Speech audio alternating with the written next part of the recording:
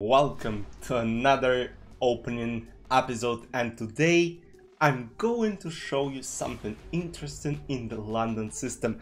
For those of you who are watching me for a long time, you know that I'm actually against London system, but today I want to show you a trick that actually my coach showed me like maybe, I don't know how many years ago, maybe 7 years ago, and I was using this against many opponents.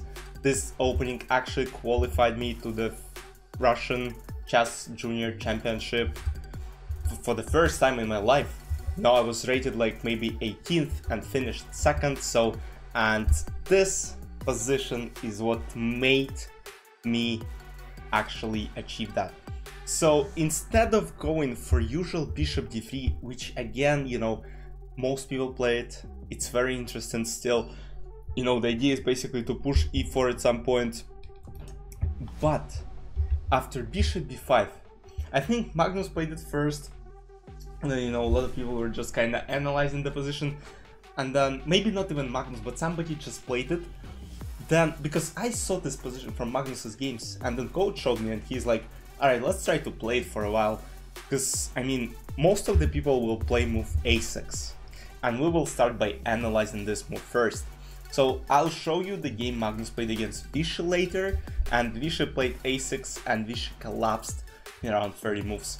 So here the idea is that after takes, there's queen a4.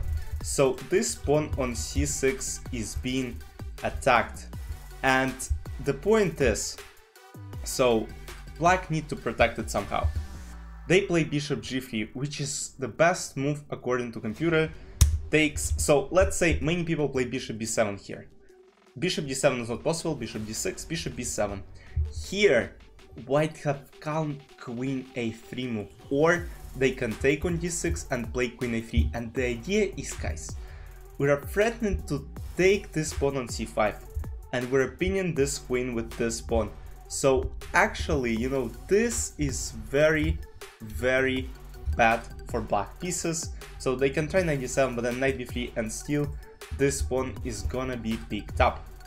So bishop g3 takes, rook b8, trying to basically press b2 pawn, queen a3, takes, and here white have huge positional advantage. Look at those e5, c5 square, this knight is coming this way, this knight is coming this way, rook c1, b3, you know, white have just huge advantage, and they will probably, you know, I mean, I'm not saying it's winning, but you have great chances here.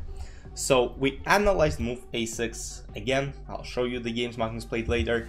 Now let's look at queen e7, another possible move, and let me know in the comments. I can play this position during Title Tuesday events. You know, let's just maybe create London system, you know, kind of repertoire, where I'm gonna show you some tricks and actually basically show that it's possible to play even against grandmasters. Bishop c6 takes, queen a4, and again we're kind of trying to go for the same queen a3 idea, bishop d7, queen a3, and look again how this maneuver here, basically queen a4, right? Queen a, I'm not sure why it doesn't let me, alright, basically this is now again queen a4, queen a3, and bishop g3, and again there is this pin with queen, rook e8, knight e5, takes, and once again, guys, look at the positional advantage white have. They have beautiful knight on e5, rook at some point will come this way, and maybe this knight will potentially come to c5 in future, and of course, you know, white maintains little edge. Another move to analyze is knight e7, and I'll show you another game Magnus played on this position against none other than Vasilocic Marin from Croatia. Bishop d3, knight g6. So here a bunch of moves. b6, which is a huge mistake. e4 takes. This is actually from Magnus's game, where he ended up winning the game. I'll show you how it's finished. So let's analyze, you know, most, I would say, knight g6, knight e5, basically sliding this knight to e5 square, b6, h4, and starting kingside attack, queen f3, and here white have huge initiative, h6 at some point will come, potentially bishop h4, this bishop is looking towards h7, maybe at some point even castle and d4, or let's say rook d1, not even castle, because let's say keep the king in the center and then play e4, so white have some edge. But in this position, according to computer, the best move is actually to take h takes g3, but you know why most of the people won't play this move is basically the fact that this rook is now opened on h file and there might be some huge troubles here. So it's actually very important to understand that once this file is open, there are a bunch of opportunities for white pieces to win. So again, the best move queen b6 takes, now queen c6, knight d5, and again g4, knight d7, queen c2, now threatening to take on h7, g6, knight f3, and again white maintains small edge. So bishop c6, now b takes c6. The idea is that this bishop is coming to a6, basically threatening on this diagonal. Queen c2, and again the idea is very simple, again trying to pick up h7 pawn and maybe go for g4, g5.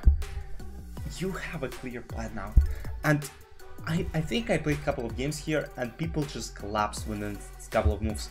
But the best move is takes, and bishop a6. Now bishop is looking here. Now knight e5, threatening to take on c6, rook c8, knight b3, knight e4, knight c5, h6, knight e4 takes, knight d7, queen a5, queen d2, and white again positionally slightly better. Look at those squares on e5 and c5. You know, queen trade is actually favorable for white pieces, and again white are slightly better. And let's say in the following position, queen b4, there is again queen d2, takes, knight d4, king a1, c5. You know, at this point it's kinda, you know, probably again throwish, but here it's more equal. But I don't think people below 2000 actually know something here, so you're safe to play it. And again, try it, let me know in the comments what do you think. And now I want to show you two games Magnus Carlsen played against Anand and Basiocic. Let's go. So the first game is the game against Basiocic. I show you the line, what happened in the game. So knight e7, which we analyzed, bishop d3, and here Basiocic played b6, which is a mistake because after e4 he has to deal with basically now e5 is being threatened. And also if d takes e4, what happened in the game, you have to take on e4, and after takes rook b8 there is d takes e5. And unfortunately, if basically bishop c5 can't be taken, because basically this is now under attack. And b takes c5 of course cannot be taken for the same reason, because bishop on d6 will be taken. So bishop g3 was played, takes f5. So again queen d1, I'm not sure, of course the idea is basically simple.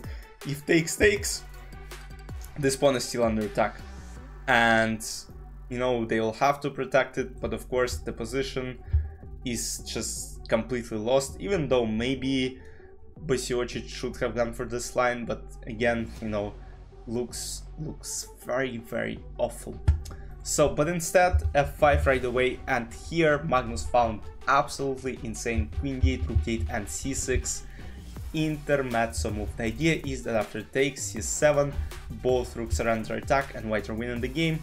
So Basiocic played knight d5, takes, rook d1, king d1, bishop a6, knight e5, rook c8, trying to take the pawn, c4, b5, trying to basically create some counterplay, but nothing can happen because after f4, Basiocic simply resigned. By the way, this happened in the same tournament, those games I'm showing you right now. So here knight on e5 is so strong that it can't be pushed away because of this pawn on f4. This pawn is coming, potentially, you know, trade the skin, and of course white will end up winning the game. And this happened in round 12. And in round 20, so in World Championship, in Blitz World Championship, there are 21 rounds in Blitz. Magnus was playing against Anand in round number 20, and again same position, but now Anand plays a6. After takes, queen a4, look what he's doing. He plays rook b8, queen a3. What exactly I showed you. This all pins around the king, takes, and here Magnus got slight edge because these squares are just so sweet. that Anand can't do anything. Knight d7, queen d6, and also in this structure, as it turns out, pawn on c6 is actually a huge weakness, and unfortunately now this has been attacked, with rook and queen, and of course Vishy has nothing to do, and again he collapsed in just under 25 moves, because in the following position he admitted his loss. As I said, guys, very interesting setup. Let me know in the comments if you've seen this before, if you're gonna play it, and try it. Don't play regular bishop d3, don't play some stupid little Jababa London stuff. Try this. I mean, Jababa London is not stupid, but you know, this one might be very tricky as well. So again, go in the comments down below, let me know if you'll try it out. If you tried it out already, I'll see you in the next videos. Bye bye.